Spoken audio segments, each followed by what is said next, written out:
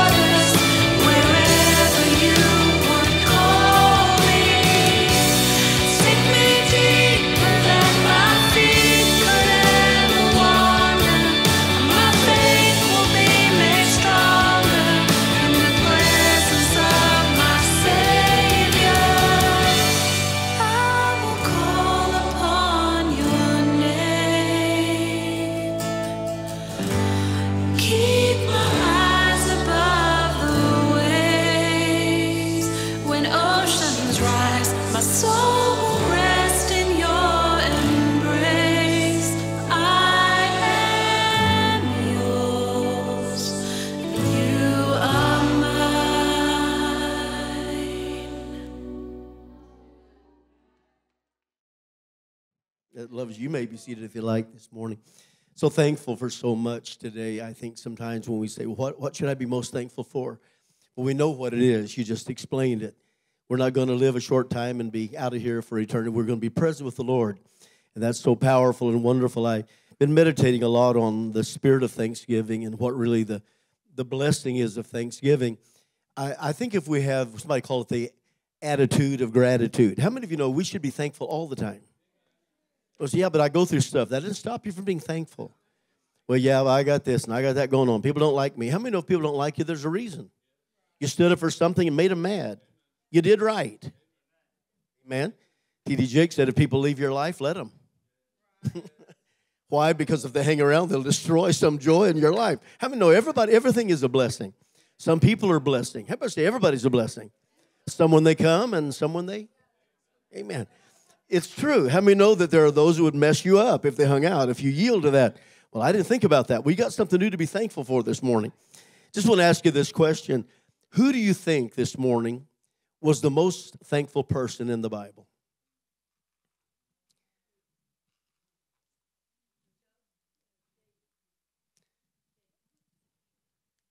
Anybody got any idea? What do you think? Well, it just depends on the circumstance. That's exactly. But listen, I'm going to just kind of take you through the thought pattern. I think that Adam was thankful because God gave him the first wife. She was the most beautiful woman in the world. She was the only woman in the world. And even though she robbed the rib to come into the world, and then God taught him many things that were good, and he also learned that even though God has blessed you, you can fail. I think Noah was the happiest man in his generation because God saved him out of a world of people from death. His was the only wife and children that were spared the flood. How many of you know this man had to be, well, matter of fact, he was the most thankful of all because he's the only one there. And then it's his descendants and his children. Abraham was given the covenant to be the father of many nations. Sarah, Rebekah, and Rachel, these three barren women, they saw God intervene in that covenant that the Lord had made. I love the stories, but one guy, I think, been one of my heroes for a long time. Imagining, if you will, a man named Joseph, the son of Israel. Here's a man that is hated by all of his 10 brothers, by all the other concubines and his mama's sister wife. How many of you know the story? I'm not going to go there right now. But after a long period of time, she is wanting a child so bad, knowing that God said that she is going to bear forth and carry the lineage so that she can have children like sand and stars. But if you notice this, she only had 2 children. The second one came forth as she's dying. But she had a boy named Joseph. Somebody said, well, is that significant? Yeah, he saved the world. Don't you know that after Joseph was in the pit, I don't know about you, but I don't like people to like me. I don't like it when people say they don't like me. I've had people say, well, you know what, I just don't like that church because nobody likes me.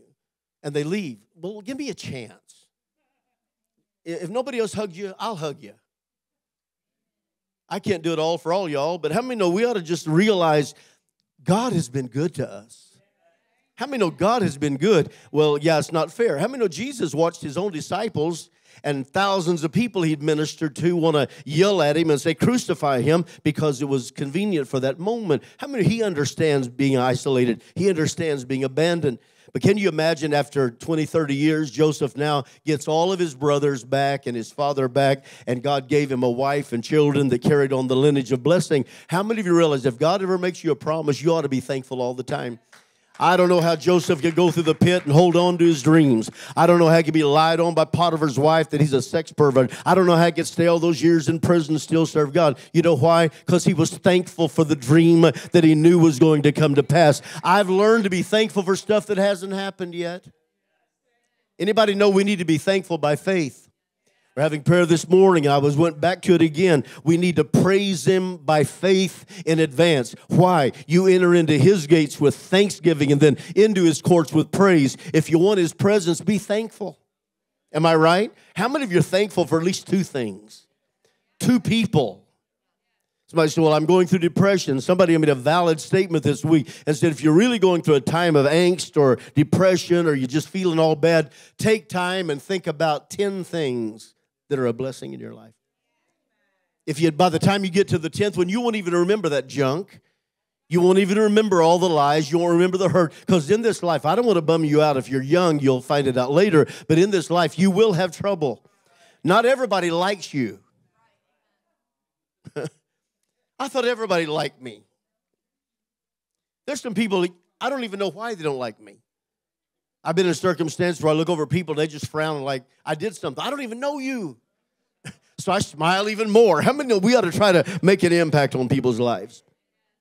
I don't know. Maybe it was the leper for a moment that was cleansed, and now he's not rotting to death, and he gets to go back to his family. Maybe it's Legion that was demon-possessed by 2,000 evil spirits. You think you got problems? Can you imagine 2,000 evil spirits controlling your life? And the Lord just walked by and spoke a word, and oh God, and all of a sudden that man was totally and completely delivered. Anybody think he might have been happy at least for a couple of days? I'd like to be thankful for more than just a moment. Have you ever had somebody give you a sacrifice gift and you told them thank you, but you only told them twice? Wouldn't it be nice if you go around to people that blessed you and tell them every time you see them, hey, remember that time you blessed me? I still remember it. Come on, somebody say, we need to be thankful. And we think we are because I sent them a card. How many of you realize Thanksgiving is not a card? It's more than just saying words. It's letting them know I appreciate you and I love you. See, we're blessed right here in the courthouse because we are the most blessed church on the planet. Somebody ought to say amen, or I feel like I'm just tooting my own horn around here. Maybe that's how I feel about it. I wish everybody felt that way. You got to look at these times. I think probably at one time the disciples, because when the storm was about to drown them in a few minutes, the Lord just stopped the storm, and now they're thankful. Wonder how long they kept that spirit of thanksgiving. Then you realize when they got off the boat and came back to town, there was a man on his knees before the Lord. He said, my daughter's dying, please come. And the Lord said, okay. He walks with him toward his house. But while he's on the way, a woman that's bleeding to death stopped the Lord, and the Lord said, somebody just touched me. And so he stopped to make her whole. While he's giving her freedom from death, somebody whispers to Jairus and says, it's too late. Leave the master alone. Your daughter's dead. It's too late. And the Lord overheard that. How many of the Lord has peripheral hearing? He overheard that and he said, no, only believe. Paul wrote a song, I'm going to your house. How many of the Lord said he's going to your house? He's still going to your house no matter what it looks like. And I love that so much because when he got to the house, all the people are already weeping. And the Lord said, y'all got to get out of here because she's not dead. She's only asleep. And they laughed him because he's the one that knew what sleep is and he knew what death was because he's going to do both of those things but resurrect. And the Bible said that he raised her from the dead. Can you imagine how happy Jairus was when he found out he's not too late? There's a song out right now that said when he's 4 days late, he's still right on time. I don't know about you, but if my daughter died and she's 12 years old and God raised her up, I'd go to church for a month. Amen. Amen. How many know Thanksgiving sometimes wanes away? Don't get ugly with me right now. How many of you know I've been in prison with people say, if God would get me out of prison in this area, I will go to church for the rest of my life. God miraculously shortened their time and brought them out, and they came to church once. And God knew they were not going to do it, but he still, come on, how many know the Lord always hears our cry? And if he blesses you for your promise, he also knows you're on your own when it comes to fulfilling that promise. God has been good to me. Can everybody say God has been good to me? I think one of the things, there's a lot of people as we're talking about it, we'll get to the heavy one a little bit in a moment, but I think sometimes we talk about the thief that was on the cross. There's two thieves. One of them just wanted to get off. He just wanted the Lord to prove himself to him. There's a lot of people that really don't want the Lord to be the Lord of their life. They just want him to fix them. How many of you know if you don't want that doctor just to be your neighbor and to love you all the time, you just want him to cut out the cancer? How many know that's a different thing? He's hired to do that. But how many of the Lord, the Bible said, a friend loves at all times. And a brother is born for a day of adversity. Am I right? But you look at this time and this circumstance, and when we look at the Word of God and the way that we sometimes ought to dig a little bit deeper, there's a man hanging there beside the Lord, thinking that the Lord must have done something wrong because anybody that is on a cross is cursed. They say every man that hangs on a tree, he's cursed. And here's a man that doesn't know all about it. He may have heard about the Lord's miracles. He may have heard about resurrection of Lazarus. We don't know all that. Or maybe he's a newbie. But you got to understand something about the Lord. He knew that he is praying for his haters. He's praying for those that are nailing him and praying for those that are killing him. And he got in his heart something about that man. And he said, Lord, when you get into your kingdom, just remember me. Notice this. He didn't pray the prayer of faith. as far as salvation. He didn't say, oh, Lord Jesus, I receive you into my heart. Forgive me of all my sins. He didn't say, I believe that you're going to die. In a few days, you're going to get up. He didn't know all that. He had never given tithe or offering. He'd never gone on a missions trip. He'd never done anything. But he said, Lord, remember me when you come in your kingdom. You know what the Lord told him back? Hey, you and I are going to be in paradise today. I don't know about you, but I think if I was him and I knew I had a few minutes to live and the Lord just saved me from eternal damnation and brought the gift of it, and he said, you getting ready to go to my house with me and we're going to be forever, I think that man might have been, I think he was happy until he died. There's times I've been very ashamed that I lost my spirit of thanksgiving too soon. Anybody admit that? I stopped being thankful too fast. The next time you ask the Lord to forgive you, and he does, take a little bit longer to mess up again. Amen. Oh, I'm so sorry. If we're really sorry after a while, we're going to have to stop causing things that make us sorry. Amen. Just look at your neighbor one time and tell him, I'm sorry again.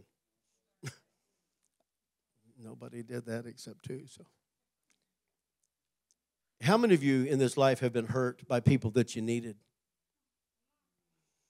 How many of you have had restoration of relationships with people that you really wanted them back?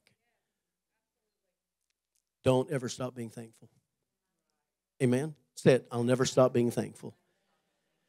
I can't even imagine all of it, but if you'll go with me to Psalm 51, some of you already in your mind have probably in your imagination sort of where we're going with this, because David is the greatest king of all. We deal with him a lot because he's the greatest king. Still considered the greatest, and out of his lineage, he was able to bring forth the Messiah and the spiritual side.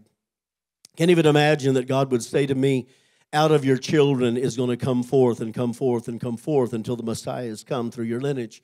What favor that is, what an honor that is.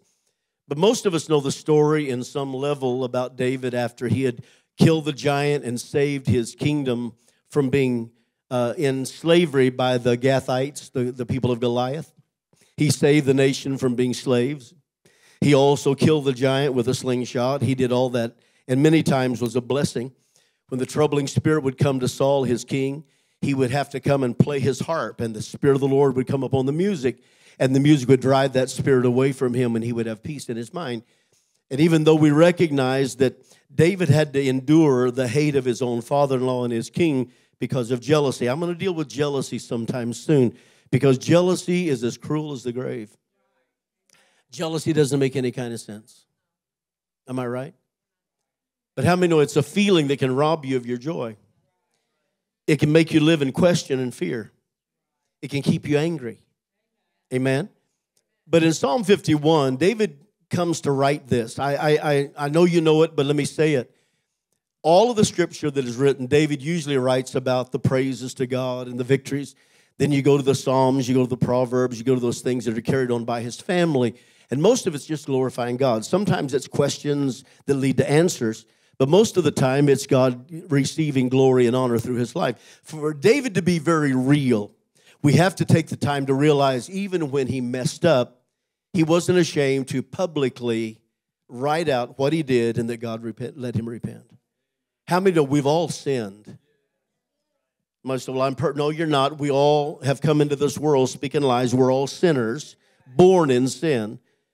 And the only way you get rid of that is let the blood wash that away. And then you're a brand new creation, and all of that old past doesn't apply to your life anymore. So let's read this, and let's read it together. Psalm 51:1. When David sinned, he didn't just do a little sin. He did it all at once. I mean, he'd been real good. It's almost like David was saving up. He killed the Philistines because they were trying to be rulers over their life. He had done those. He killed Goliath because he was going to take over the throne. But he had never just murdered anybody. He never had anybody deliberately killed out of selfishness. And he had never had an act of adultery. Some of you don't know what adultery is. It's things adults try.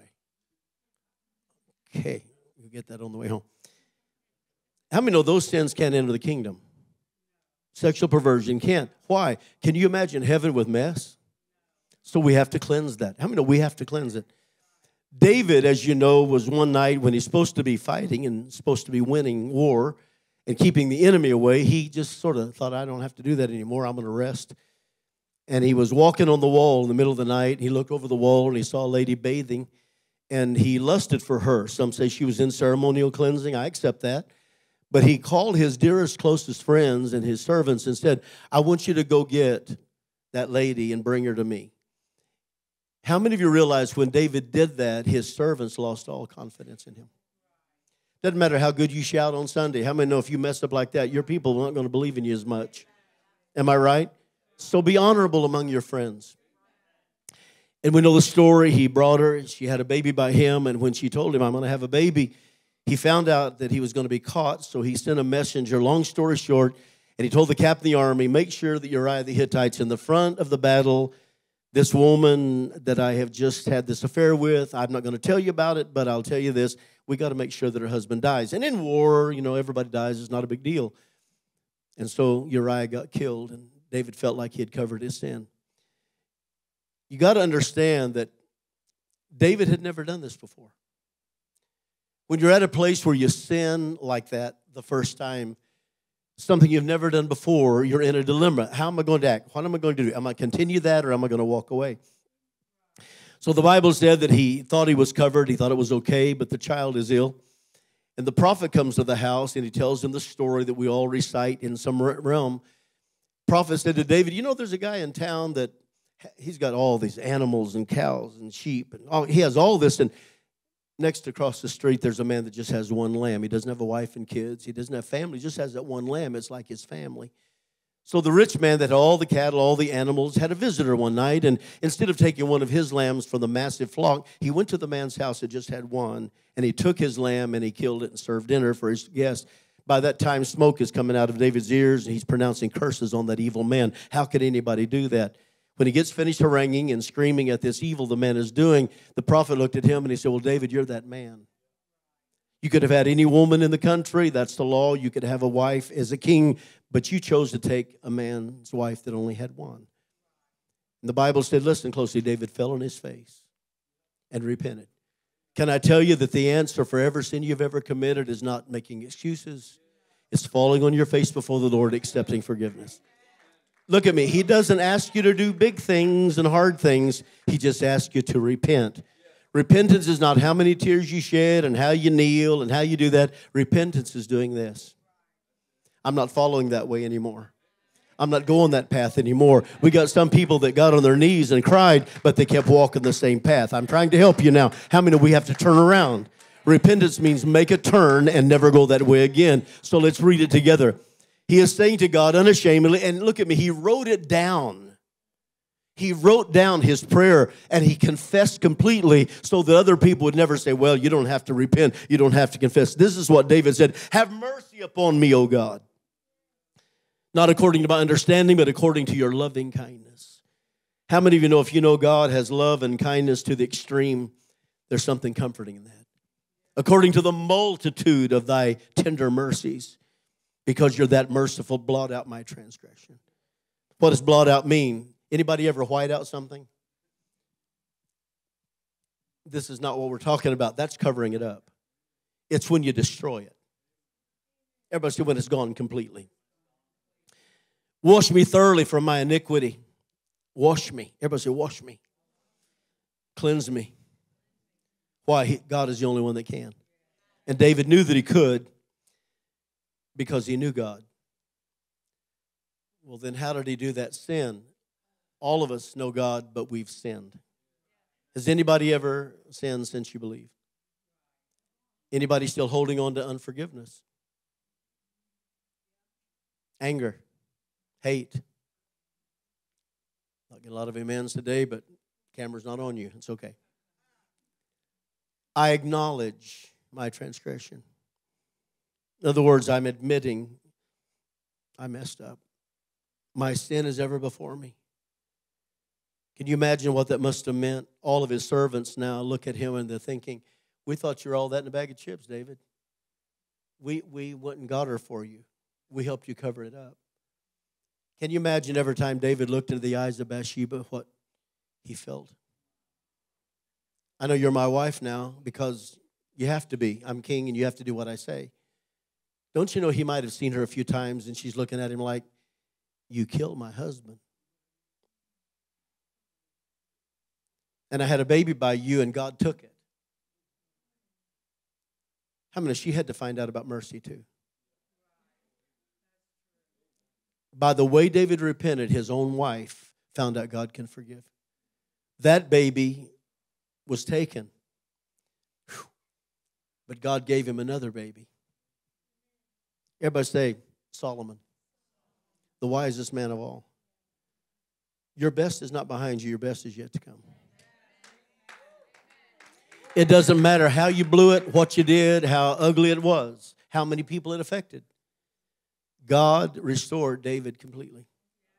The Bible said the prophet came to the King David and he said, you've caused the heathen to blaspheme. Wow. They already hate God and you're causing them to blaspheme because God's representative has failed. I want you to say it out loud with me. I represent God. Somebody's watching God through me. I better straighten up.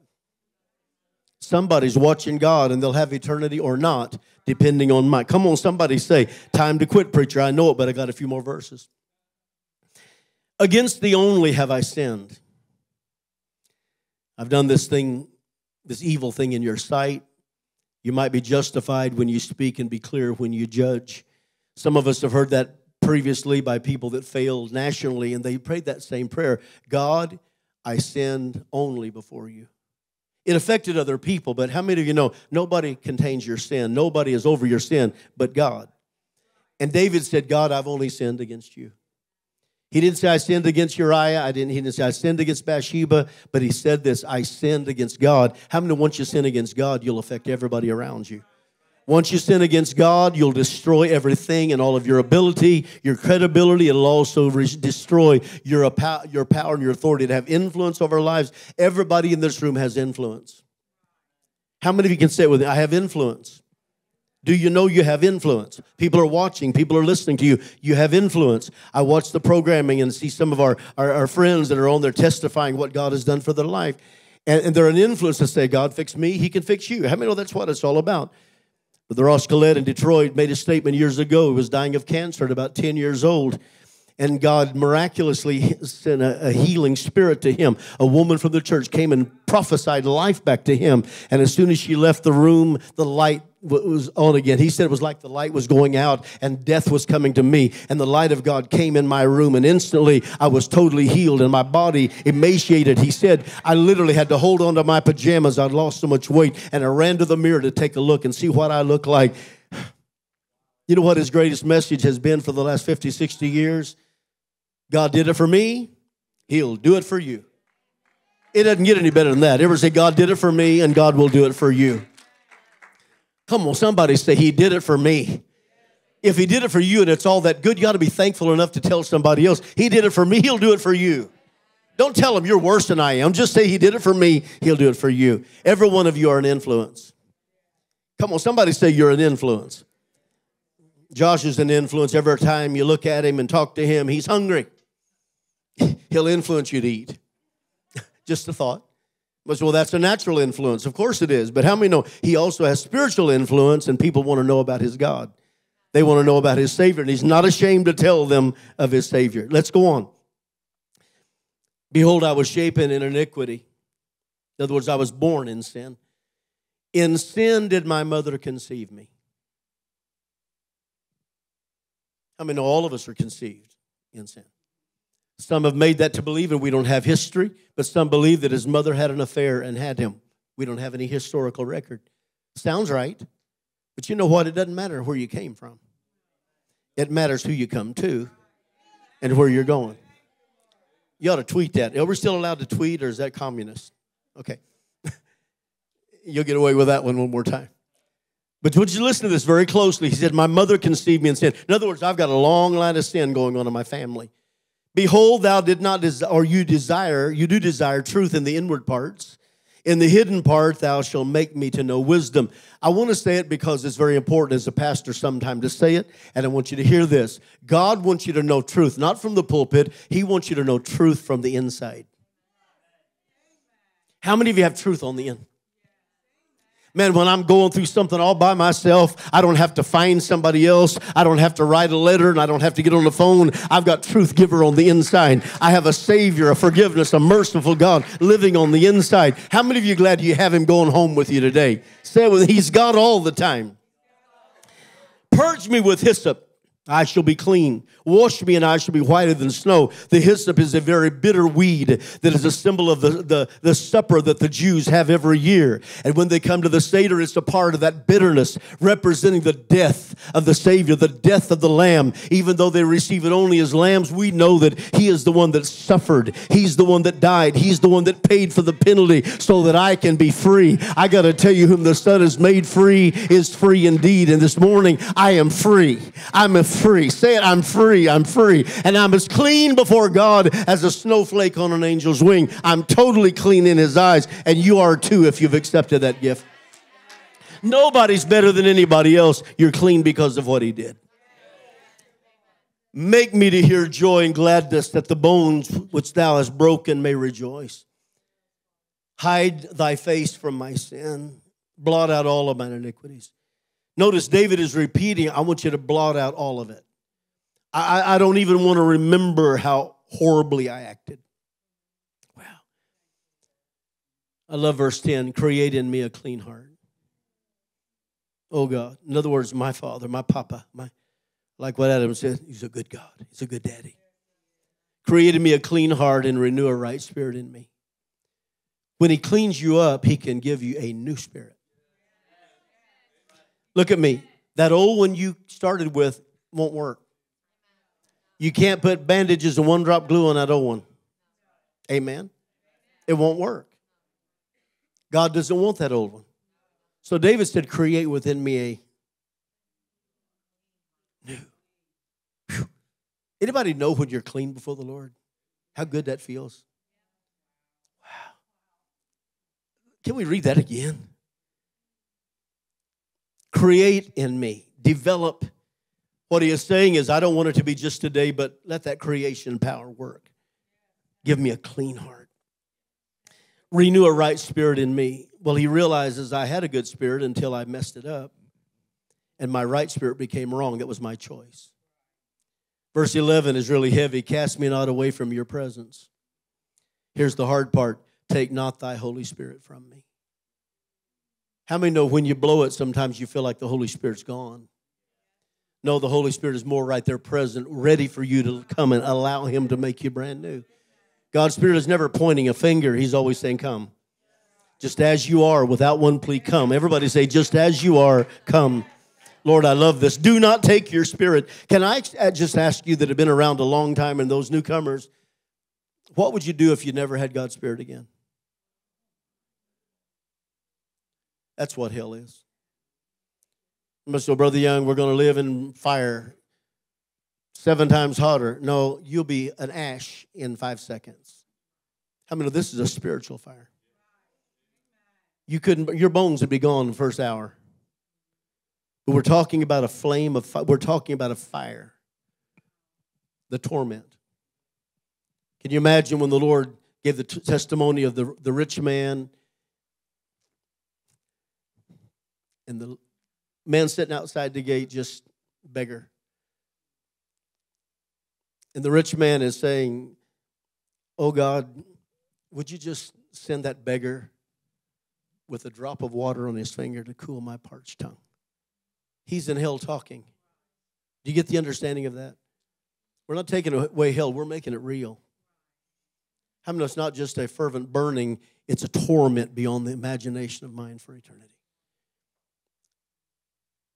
I feel messed up when I get out of church too long. I can't imagine ever having God's Spirit taken from me. So David is begging the Lord in his prayer, and he wrote it down so we can understand restoration. Do not take your Holy Spirit from me. You have a right to do what you want. I deserve it. But how many of you realize Jesus said, no, I'll pay for that? His Spirit never has to leave you. As a matter of fact, he said, I will never leave you. Who said that? The Spirit of God, the Word of God, God himself. And the Son said, I'll never leave you, forsake you, Lord, I'll be with you always. Restore unto me the joy of thy salvation. No, he didn't say my salvation because it's God's. Uphold me with thy free spirit. Restore in me the joy. Have you ever messed up and it took a while to get your joy back? Have you ever messed up and you hurt people and you tried to find a way to make it right with them? David has a clean heart. That's why he's praying this after the fact. I love it so much because he is saying, restore to me. Give me back the joy that I once had with the salvation you gave me. And uphold me. Lift me back up with your free spirit. And when you do that, I'll teach transgressors your way, and sinners shall be converted. What he is saying is right now, I don't have any influence. Even the heathen are cursing God because of me. But if you'll restore me, I'll be able to tell people about you again. They'll know that it's real because it's working in me. Some of you don't realize how powerful your testimony is without a word, without you saying anything, just your life. Because you love him and you're thankful for what he has done. You're thankful because he has redeemed you from the curse. You're thankful because he loved you enough to give you eternal life. How many of you have been forgiven time and time and time again? And you know if you fall down tomorrow, he'll be right there to be the first one to pick you back up. Because we've all sinned and come short of the glory of God. But God is still the same. He has an extended hand reaching out. Before you need to call on him, he'll answer. What does that mean? He's there before you need it. He's there before you fall down to catch you before you hit the ground. When somebody said, that's the kind of God I serve. I cried to the Lord and he heard me and he helped me. Can somebody say amen right now? This is all good because this is about David, but the other morning I woke up and I was telling God how much I love him. And I was telling him, you know, I go through the formula. I want you, Lord, to just know that you are my elder brother. And Holy Spirit, can just control my life. I want to bring glory to the kingdom. As soon as I got finished just telling him I loved him, the Lord spoke this word to me. And I know it, but he spoke it just to me. Don't get jealous. It's just to me. And he simply said these words. He said, son, I made you. Wow. He wanted one like me. Am I right? He made me. He knows every one of the octillion cells making up my body. Amen. He put the right amount of tears in the tear ducts. Amen. He made the heart pump so I don't have to say pump, pump, pump. He made the lungs so I don't have to say let it out. Suck it in. How many? I'm fearfully and wonderfully made. God made me. Why do we think it's so strange that God can heal us or fix us when he made us? Amen. Everybody say, he made me. He wanted one like you. What are there, 7 billion now on the planet? 7 or 8? Wow. God made every one of them. He used people to make them. But he wanted every one of them. And Jesus loved them enough to die for them, every one of them. Well, yeah, but they weren't even born yet. He died for the ones from Adam until the last man that'll ever be born. Because, see, we don't know him, but he knows every one of them personally. Come on, everybody say, the Lord's going to my house today. Oh, no, he can't go to your house. He got to come to my house. He's going to all of our house. Because he doesn't have to get to the house. He's got me right here going with me. The Lord rides in my car, and about Tuesday, I'll let him ride in a Suburban again if they get my transmission fixed. They keep telling me there's more stuff going on. I say, God's bigger than all that. I don't want to hear it. How many glad you came today? Deliver me from blood guiltiness. I've shed blood, God. O God, thou God of my salvation, my tongue shall sing aloud of thy righteousness. In other words, all I need you to do is forgive me of what I did. Blood guilty. Guilty of slaughtering, killing a human being. Forgive me from being a murderer. That's heavy. But he knew that God would do it or he would never have cried out. Look at me. When you pray, it's not the words you say, it's the fact that you're asking him by faith. It takes faith to ask. If you didn't believe he's going to do it, you wouldn't ask. That's why you're beginning to praise him in advance and thank him in advance. Can somebody say, I have been blood guilty. I've never killed anybody. I wonder if there's anybody's influences. Anybody's confidence in Jesus or confidence in God or confidence in church. Amen. How many is very important because some people don't go to church because of people. I don't want to be that person that stands in your way. But so that's not a good enough excuse. I know that, you know that, but they don't. Look at this, if you will. It's so beautiful. He said, deliver me from blood guiltiness, O God, thou God of my salvation. My tongue will sing aloud of thy righteousness. He said, once you do this, I'm going to write the whole Psalms. I'm going to get Asaph and a bunch of the men. We're going to write a book, and it's going to be called The Word of the Lord in Song. This is what they used to sing, the scripture, because they were free just like David. Wow. I love this. He said, O Lord, open my lips and my mouth shall show forth your praise. I opened my mouth a few weeks ago, and when I did, I caused a message to go to a captain of the army and caused a murder with my mouth. Everybody say, life and death is in the power of your tongue. So don't say, I'm scared to death or you'll die. That doesn't work. That's not what he's saying. I've said that before, and I'm still alive. I mean, that's one of those extreme testimonies. I'm scared to death. Well, then you didn't die, did you? It doesn't mean that, does it?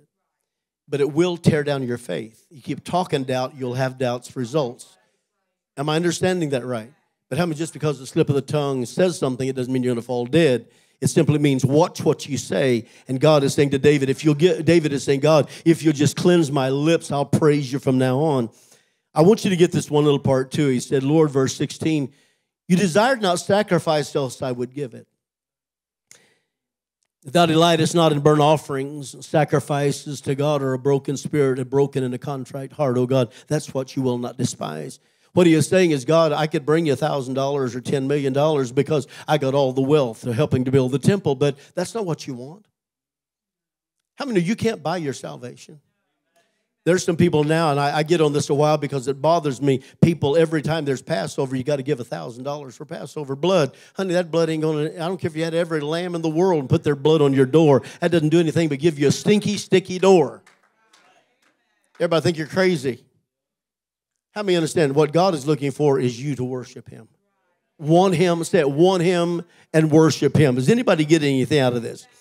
I love this so much. He said, you don't desire offering or money to be forgiven. If you did, I'd give it to you.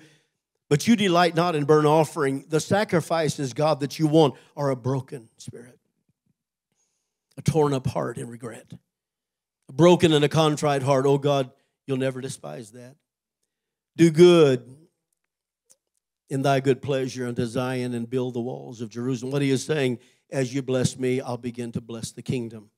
How many of you want to be a part of blessing the kingdom? How many believe you are a blessing? Well, how am I a blessing? What you do? No, because of your attitude. How many of you would like to be more thankful every day than you are? Amen. We have some new babies in the house around here. I get to see the pictures of the babies. I'm thankful. Well, they're not yours. Well, yeah, they are. We're all family. Amen. Am I right? What are you trying to say? I don't know. I'm trying to figure out what it would take to get us to be thankful. Amen. Tammy is really thankful. Why? Because if you go on her page, that's all you see. I mean, every position, every tear, every smile, every open, closed eye thing. It's like, I'm sorry I post so much. I said, no, you got a right to do that. You're thankful. Amen. But here's the beautiful thing about this whole story. We can leave Thanksgiving and get up from the table from the turkey and the ham or potted meat or whatever you're having for Thanksgiving. But if it's just a meal, you didn't get it. Man, when we were young, we didn't have a lot of money. Christmas dinner, I remember we were so poor we could get 5 chicken pot pies for $1. That's what we had for Christmas dinner. But you know why I was so thankful? Because I had my daddy and I had my mama and I had my family. Right now, you ask me what I want, I don't really care as long as I have my family. How many, when you get old, you realize what's important? It's not about the meal. How many, we'll get another meal? Am I right? I'm thankful for my family. Kathy said something a little while ago, and I thought, wow, that's precious of her to say it. But I remembered being thankful not only for her in my life, and it was a miracle. Our family went to Detroit. I was going to say don't ever go there, but you might get your wife there. Just tease him. I'm picking on Josh.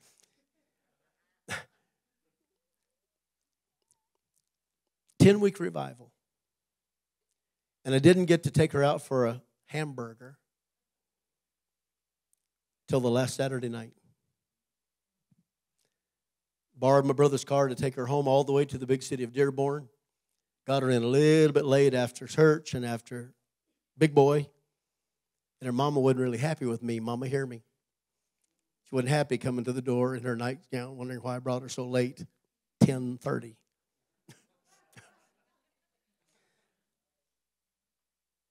But God gave me a wife.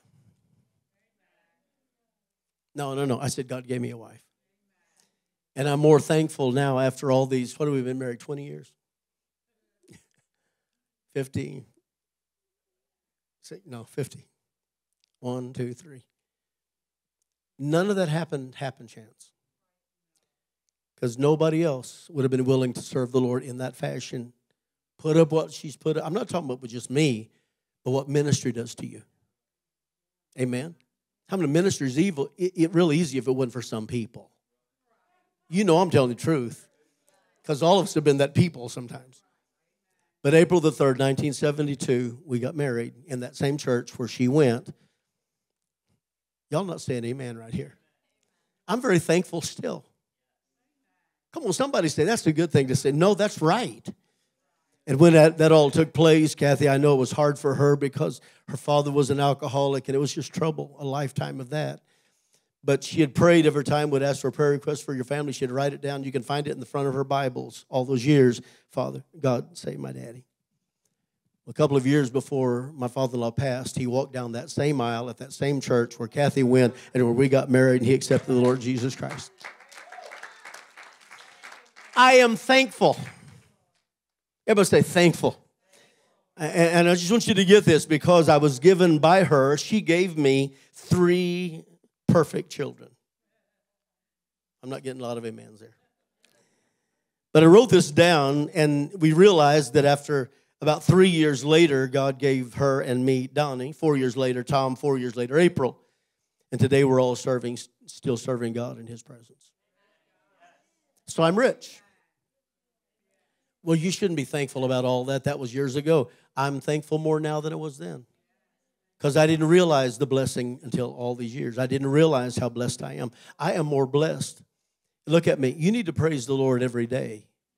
You need to thank God every day. It wouldn't cost you anything. My mother-in-law will say, she said, people, family call, or anyone said, no, you can call them. She thinks it costs to call. Remember when it used to cost to call? Anybody still have that quarter spirit in the phone booth?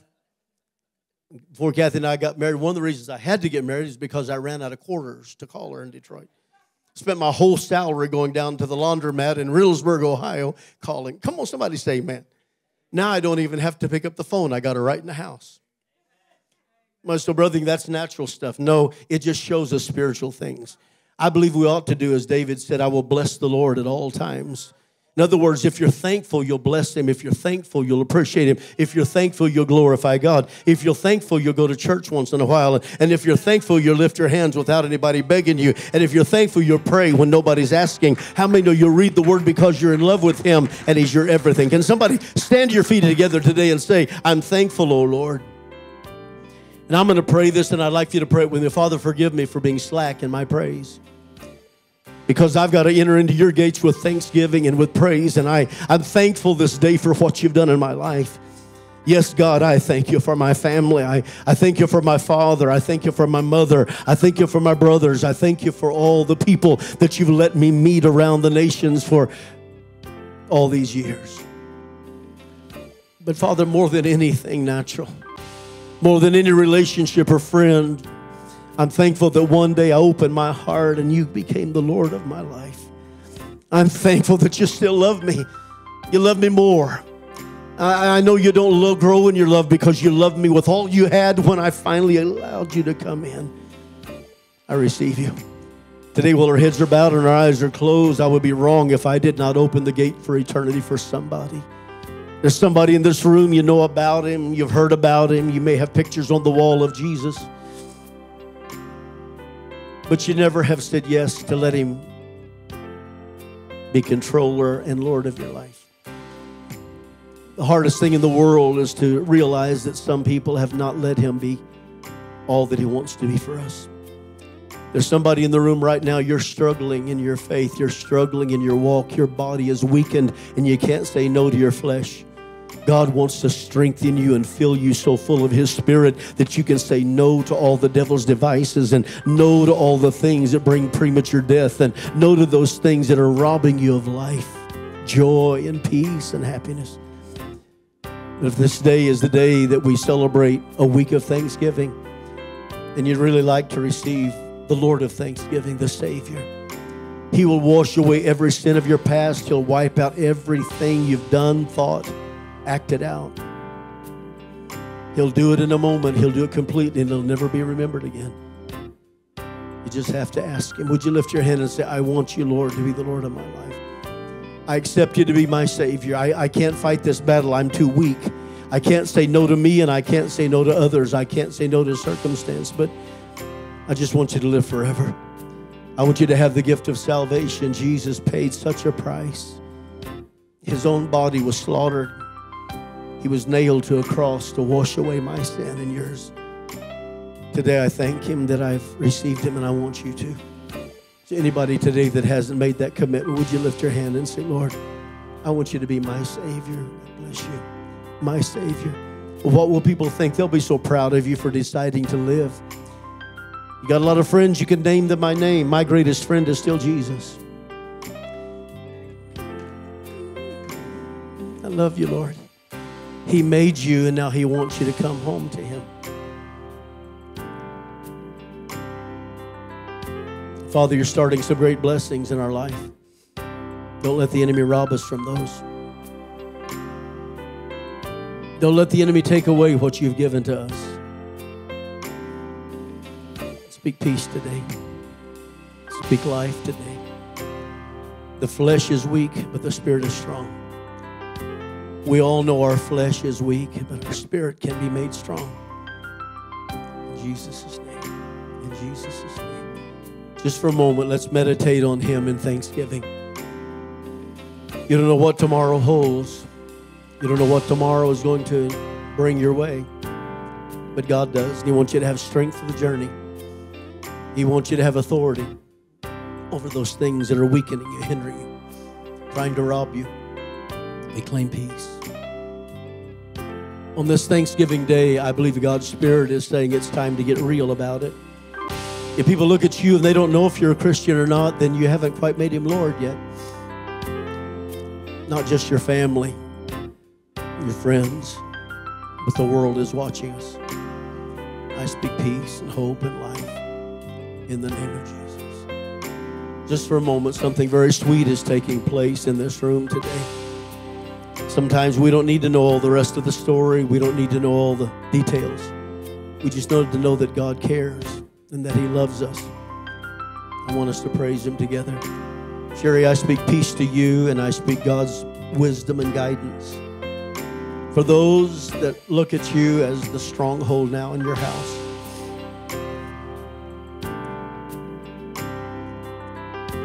just speak truth. With compassion and love, speak truth. Lead and guide. And the ones that you never thought would follow the God that you serve can follow Him. But I'm speaking comfort to your house. There's so much loss and so much pain. But at the same time, we've got a beautiful tomorrow as we choose it, as we receive it and we accept it. I claim it in the name of Jesus and for the glory of God. Thank you for your presence, Lord. Spirit of God, have your way today. Bring life and hope. Thank you, Lord. Take this moment, just a moment. Amber, would you? Bertha, would two of you come just a minute? Thank you, Lord. Thank you, Lord. Just want to speak a little word back in your heart now. God didn't bring you this far to drop you. And the enemy is not letting you see future blessings. You're seeing present threats. God loves you so much. Good and faithful servant. It's perfect for today.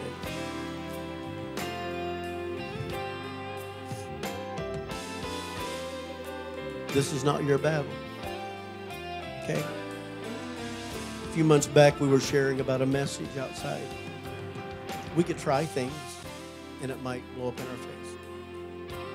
But when the battle is God's, He never fails. You're not trusting in your ability. You're trusting in the God that doesn't fail. Father, I ask you to work on the other end of the line today. She's had to walk a painful walk. You poured out your Spirit upon her, and we recognize you in her. And that glory cloud that she carries is her relationship with you. That's why the enemy would like to rob from her what the enemy says she'll never have. But Father, you said, greater is He that is in her than he that's in the world. More power in your life and your connection with God. He's reaching out to you, and He's going to reach out through you. Father, today we bind all the bondages. I heard the shackles beginning to crack loose, and I heard the chains begin to fall to the ground. But the Lord said, I have begun a work today by a word. And very soon you're going to watch as God begins to let testimonies come where there never was a testimony. And a spirit that is not ashamed begin to speak greater and louder than all the past hurts and pains and regrets. I thank you, God, because you've begun a good work today, and we're thankful. We're thankful. We're thankful. We give you praise. We give you glory. We know that your word never falls to the ground, and you've begun a good work. Let me say it. God has begun a good work, and He will perform it until the day of the Lord, until the Lord gets glory, until the Lord is praised and honored. So I release you from the terror of your mind, and I release you from the what-ifs and the maybes, and if that doesn't, and if this does, the Lord is saying, give it all to me, and cast all of your care upon me, because I care for you. I bind the spirits and the hindrances and the weakness and the flesh. Take authority over all those things. Lord, you didn't come to defeat us. You came to give us life, and life more abundantly. In the name of Jesus. In the name of Jesus. Greater is He. Again, greater is He that is in you than anything and anything and anything that is attacking your world. We claim it and we call it done in Jesus' name. Thank you for it, Lord. Let's give Him some praise for a moment. Brother, I just want to tell you this right now, that God He's done so much, and the enemy keeps trying to come around, blindside you with threats and attacks and the what-ifs. But the Lord said, I began a good work. I'll finish. And you'll look back in time and say, look what the Lord has done. You'll look back and say, He brought me out of darkness into the marvelous light. He gave me bread and water every day of my life. He fed me with angel food every day. He took me from the land of bondage into the promised land. Look what the Lord has done. And the Lord said, so many are going to follow your trail. They're going to put their footprints in your footprints and find their way into the kingdom of eternal life. That's why the attack is heavy. That's why the war and the struggle is hard, is because you're leading and guiding those that God loves so much from where they were to where He wants them to be in His presence forever. We give it that kind of praise and glory. Everybody say in Jesus' name. Come on, say it out loud, in Jesus' name. Thank you, Lord. Sherry, touch Cassie. Cassie, about the time you get to the crescendo, you get to the place where it seems like everything is okay, here comes another battle.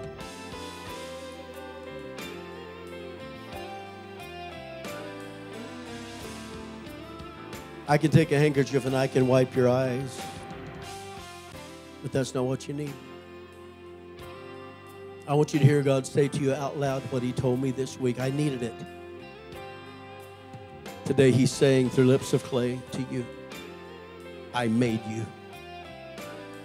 I know you, and I want honesty and integrity from your inward parts. And the enemy is trying to rob you of your joy. The devil is a liar. Every time he says a word to you, it's a lie. He's never told the truth. He gives us negative threats about what will be, but he has no control over what will be. The only control he has is if we yield to his hand and allow him control over tomorrow. Father, today I've said it. I'll say it twice. Your Spirit said you're working on the other end of the line While you're working in praise within her, you're going where she cannot do to change what she needs changed. Fixing what cannot be fixed. New creation, new beginnings, this time with integrity, this time with sincerity, not being pushed into it, but willing to do it on their own. We claim that in the name of Jesus. We claim it for the glory of God. Thank you, Father. I can make it as real as this. Look up at me a moment. If I saw one of my children suffering greatly and I had all power in the world, do you think I'd leave them where they are? See, I'm limited, Cassie. I just have words and arms to hug you. But God goes beyond that. He's working from the inside. He's going where you cannot go. I just want you to prophesy this for your future. Everything's going to be all right. Say it. God's got this. Even if I'm involved in some way, God is involved in every way. And I claim that in Jesus' name. I claim that in Jesus' name. In Jesus' name. Touch for a moment. Okay, go on and come on up. That's okay. Come on up if you will. I like babies.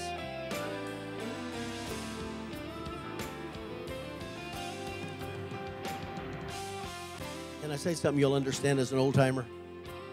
You know I love you. God is going to be your strength.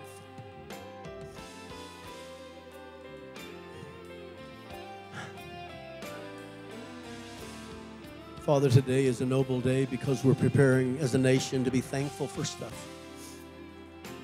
I want you to let the spirit of thanksgiving that has been prayed in her and over her and around her. God, don't let her miss out on one moment of joy, one blessing, one little smile from a baby. Don't let her miss out on any of it. But let her enjoy to the full her life and all that you're willing to give to her. There's been a multitude of prayers prayed for you, and the Lord is saying, I brought you this far, but oh, your future is so beautiful. What I have planned for you is so magnificent, so it's not a strange thing that the enemy would like to rob you. Don't let him. When you've been as strong as you can and you feel weak, just be strong in God.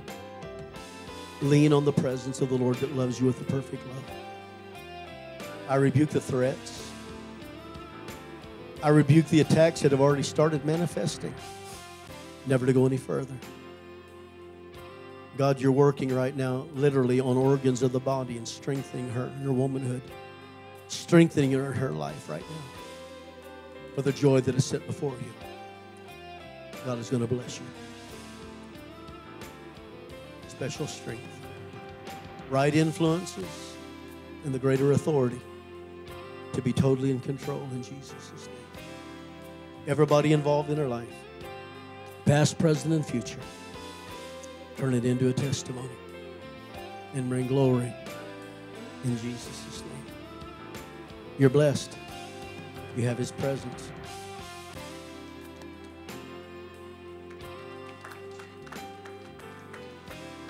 How many wish you were that young right there and start all over? I didn't get one yes on that. Come on, how many know you've already been down your trails? Guard this life, okay? In the name of Jesus. Love you, love. Everybody say we're blessed today. Would everybody hold up your hand and say, I am blessed? Say it again, I am blessed. For the glory of God, by the power of the Holy Ghost, and in Jesus' name. Say this with me. I am going to have opportunities to be thankful by faith. This is not your battle. You're involved. You suffer. But it's God's battle. God's starting to fix it already. There's times in ministry I've never seen quite like this, but the Lord said 3 times today,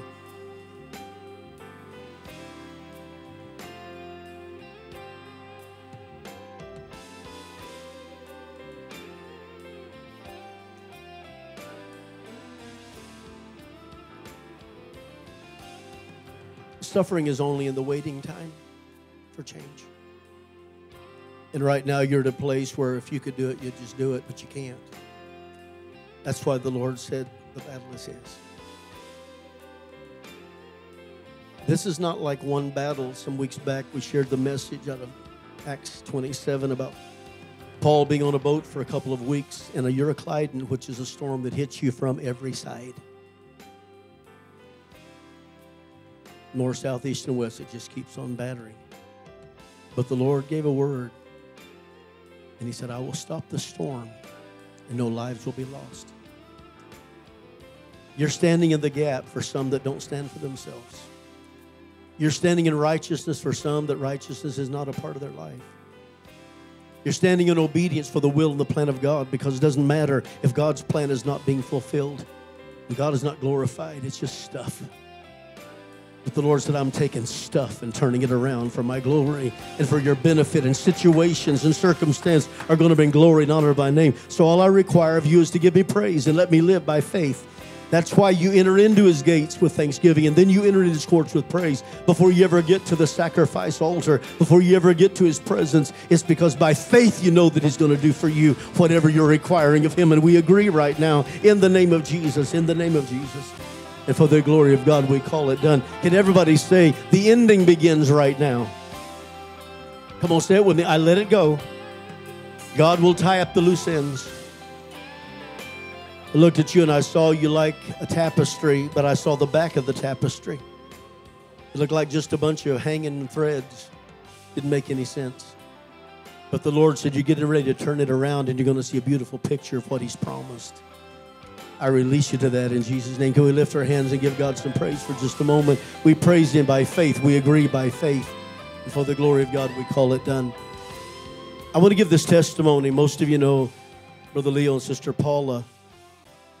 A year ago in September, she was writing songs about the Worth It Conference in Granite City, Illinois. And she got together the choir and all the praise leaders and different people. Phenomenal move of God was ready to take place. And she said later, she said, you know, I didn't know why I was writing those songs. It didn't make any, it's not what I write. But as she went through a year's battle physically, she said, those are the songs that I needed. God gave her what she needed in advance to carry her through it. Amen. And I was invited as a guest to come and preach and then pray. And I thought, I don't know if this is the right circumstance for this message. The Lord said, this is what they need. You know what the message was? We need to begin to prophesy to our circumstance in advance. How many know God knows the future? You don't need to wait till you get in the well to ask God not to let you hit the well. You need to go ahead and praise Him before you take your next step, because He'll be before you if you trust Him in advance. Everybody say the future's bright. Some old prophet said it many years ago. I see you in the future and you look much better than you look right now.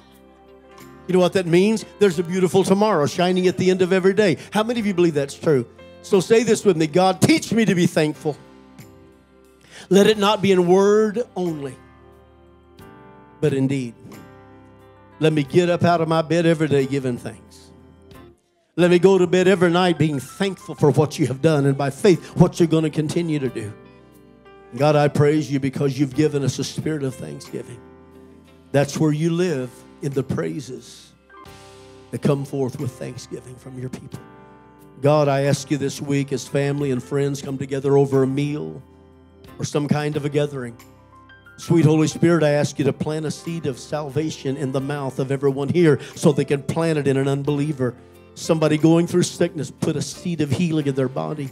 Somebody that needs the presence of the Lord, give us that word to give to them.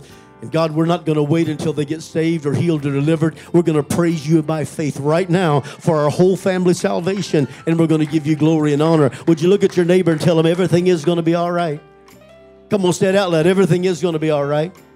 One more time. Everything is going to be all right. They got signs around our part of town, and it says out in the front of the house, a sign simply says, God's got this. I've been wanting to steal one of those signs and put it at my house, but the Lord won't let me. Say it with me. This is going to be my best week.